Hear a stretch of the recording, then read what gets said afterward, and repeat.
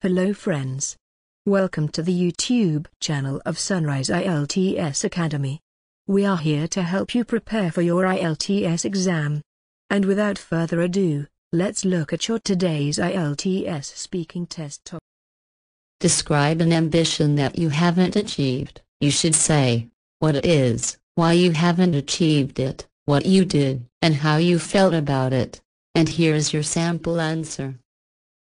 In our life, there are many goals that remain unattained. These goals might be unrealistic sometimes, but sometimes we feel as if we can achieve them. The only problem is that we are not ready to pay the price for some ambitious goals. In my childhood, I used to stand in awe of civil servants called the IAS. IAS stands for Indian Administrative Service. The IAS officers were like heroes to my mind in those days, and I was always dreaming of becoming an IAS officer someday. But it was not just a childhood dream. When I entered college, I started taking this ambition seriously. There is an entrance test that we have to pass in order to get selected for the IAS post. The test is in 3 stages. The first stage is a written test called prelims. The second stage is called mains, where one has to write a long essay on a particular subject. And the third stage is called the interview, where a panel of retired IAS officers asks you questions and tests your ability. In those days I would study 10 hours a day. I would eat a frugal meal and wake up at 5 in the morning. For a year one prepared for the test,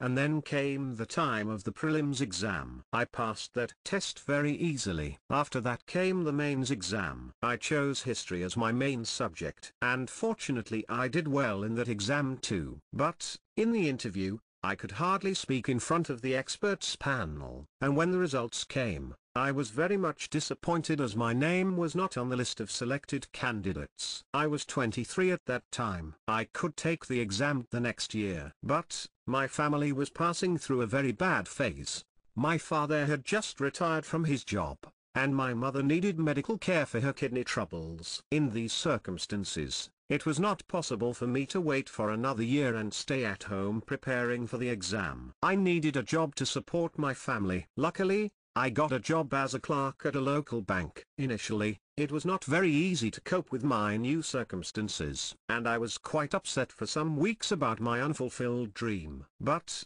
we have to move on and accept whatever destiny has decided for us. Today, when I look back upon those days, I still feel a pang of regret for not achieving that dream. But I am also very happy that I have achieved the post of branch manager at the same bank after years of hard work.